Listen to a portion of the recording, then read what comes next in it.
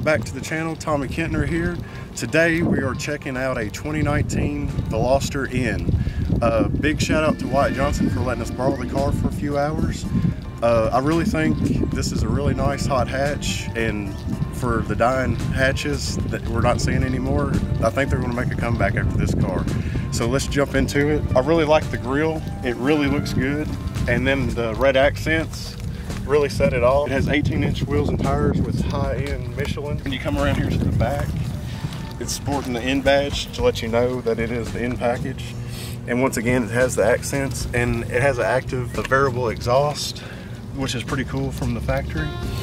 Once again, big shout out to Wyatt Johnson for letting us check out these cars today. I really like how they did this right here with the triangle third brake light and the carbon fiber accents. Another quirky feature about it, it only has 3 doors. So on this side, no door. If you walk around here with me, this is your door handle up in the corner for the back door. All right, it doesn't have, it's kind of different because it only has two doors on one side and then 1 door on the other side. So like just a quirky little feature, like something simple, but it probably saves weight without adding all the window glass and the motors and the mechanisms. I think the interior is really nice. I really like the blue stitching on everything on the steering wheel, how it's really well accented. These seat belts look really good, and it's not overdone, and the seats really do set you well. All the plastic feels really nice. And then, well, let's take it down the road and see what we think about it. I like the little push start button, and so we're gonna go ahead and start it. Has a nice little factory exhaust sound. All right, I'm gonna buckle up for safety. And then we're gonna go ahead and put it in N mode. So this is your modes. You got normal, sport, eco, and N mode. So N mode has like auto rev features, and like it blips the throttle on the downshifts. So we're going to take her for a spin and then see what we think about it. The steering wheel has a really nice feel. When you're in N mode, the active exhaust opens up and it sounds really good for a factory exhaust. And then, like I said, it blips them on the downshifts. All right, guys, this is the blip on the downshift, and that's all auto. That's a pretty cool feature for your standard car. All right, guys, the car feels really good on the road. The steering is really crisp in response. It doesn't feel loose or janky. It's a really well-built car. I mean, I really like how the gauges are laid out.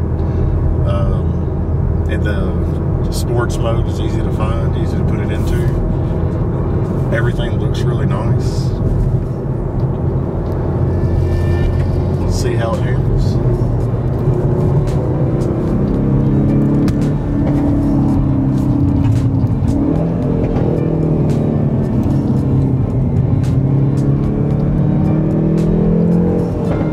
Oh, it has some nice pops and bangs. The car sounds really good for a stock exhaust. Oh, that's nice.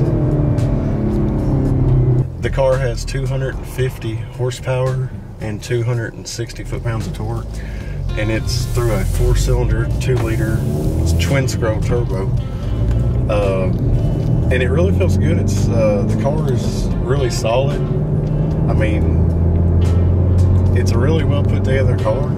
I mean, it handles good for front wheel drive, and it really holds the road. And I think it's the right size car. Cars today are just getting too big, and this one like takes you back to like the older style cars when there's a lot smaller. So, and like I said, I think it's the perfect size. On that note, I really think the features that they added on this with the auto blips and stuff like that, that's really cool. And that exhaust for a factory exhaust sounds really good.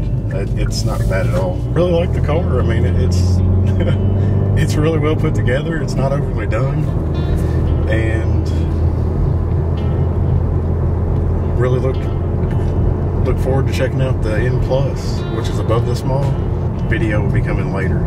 So if you like this video, go ahead and get ready to check out it's the top model Veloster. So that'll be in the next one. And if you like what you see in this video, please drop a like and maybe a comment if you want to know anything that I didn't cover. And don't forget to subscribe.